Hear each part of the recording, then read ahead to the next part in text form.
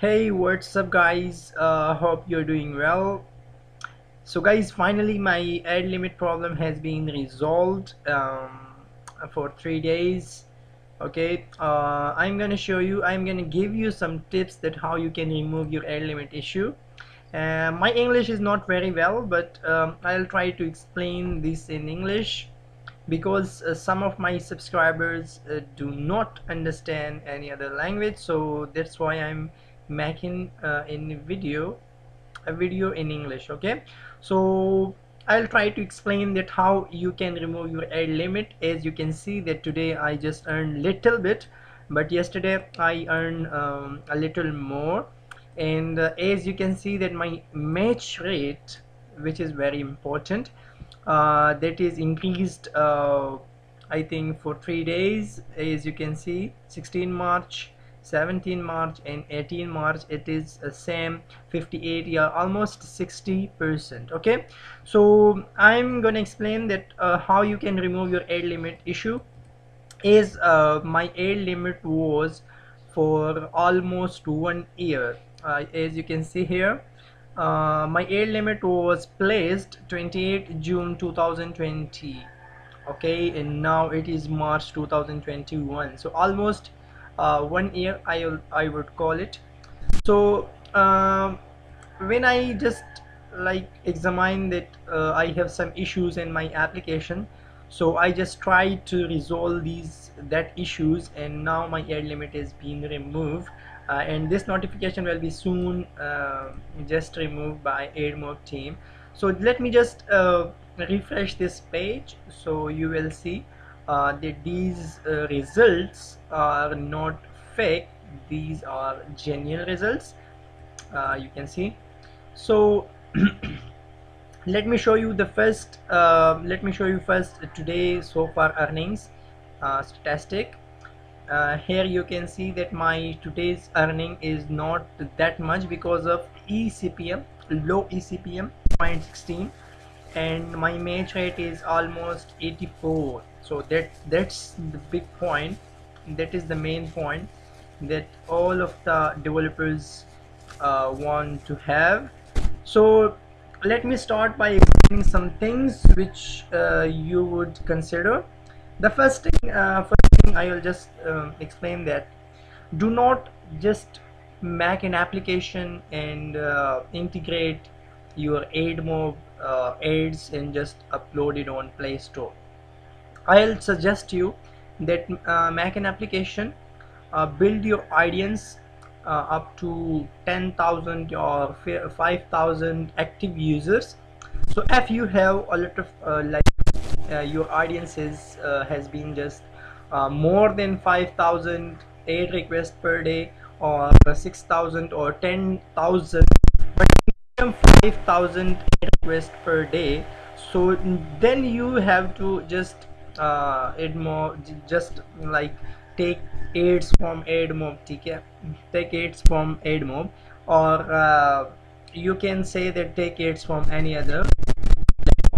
So if your audience, if your application don't have downloads more than 5,000 or more than 10,000, and you don't have maximum number of active user, so don't integrate any of ads, because Admob not allow that thing. Admob will just place ads on your place a limit on your application, and you will suffer and your time will be totally wasted. Okay, so the first point is don't directly integrate Admob ads in your application before your application just got 5,000 downloads or 10,000 downloads or maximum number of active users. So that's the first point. Now the second point is you need to be constant. I mean that if you just integrate Admob ads in your application and you just go for advertisement, so when you do advertisement, so there is a little unconstant aid request came through your Admob account. Like for example, if you just publish your application on Play Store and you go for advertisement, so when you advertise your application, so you will get maximum number of ad requests per day. I mean, let's suppose 10,000 ad requests per day, and the second day you will just see that you if you don't advertise your application on the second, so you will get only like 5,000 ad requests or 2,000 or 2,000. So there is a big difference that one day you get 10,000 ad requests and the second day you just get 2,000 ad requests.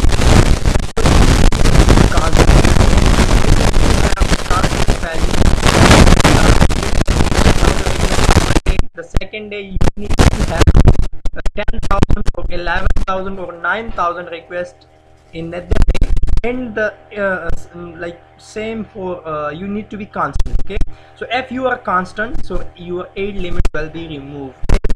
See that if I show you the statistic of last 7 days, so here you can see that my aid request just like, I mean, constant. Okay, here you can see constant add requests are just placing day by day. Okay, so you need to be constant. If you are constant, so your aid request, your aid limit will be soon removed, and my aid limit is removed in 7 days when I just like examine things and just got the point. The next thing I want to explain is, which is a very big mistake this user made. Let me just explain it by an application. So just I'm searching application GPTC Noshira. Okay, so this is an application.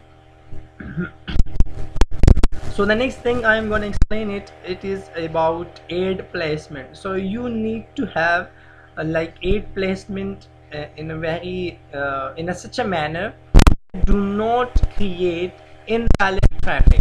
Now invalid traffic by means that, let's suppose you have an application which have 4 activities and you just placed ad request, you just placed ads banner ad on each of the activity. Okay, so first time when someone just open your application, so he will just like open each activity and he will just like take time on that activities. Okay, so first time when he open your application, she open your application, so she will stay on each of your activity. Okay, so let's suppose I open an application, so I will just stay on this application and look what is here TK in this application as well. I'll just take time on this, and this application in this activity I will also take time on these, all of these activities.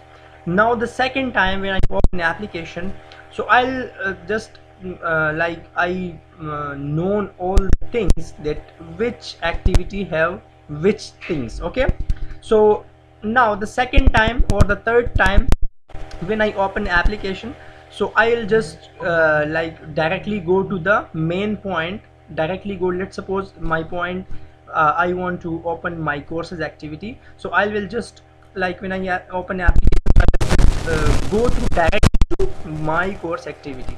So as you placed banner ad at this activity, and this activity, so 3 aid requests on the same time will be go to Admob, your Admob account. Okay, and this will call is invalid traffic, because on the same time 3 requests are just go to your Admob account like for ads. So this will create your ad limit, and this will create your ad limit issue.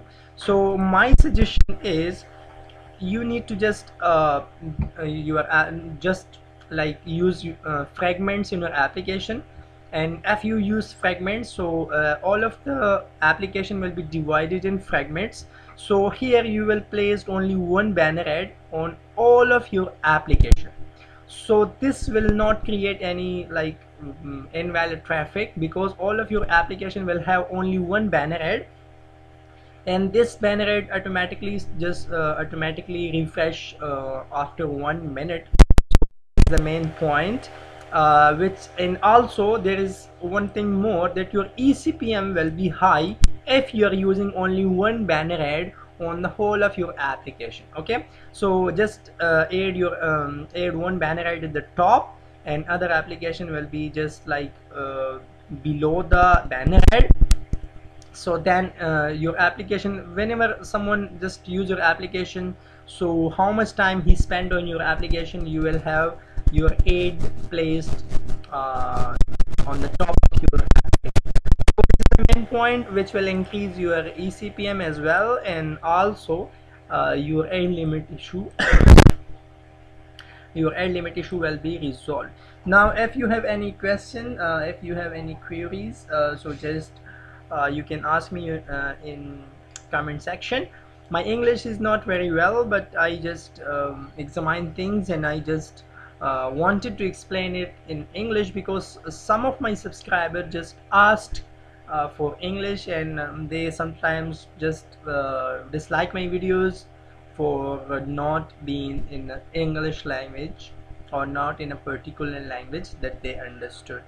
So hope you guys understood these things, and if you have any queries, any problems, so you can ask me in comment section. So see you in the next video. See you. Allah Hafiz.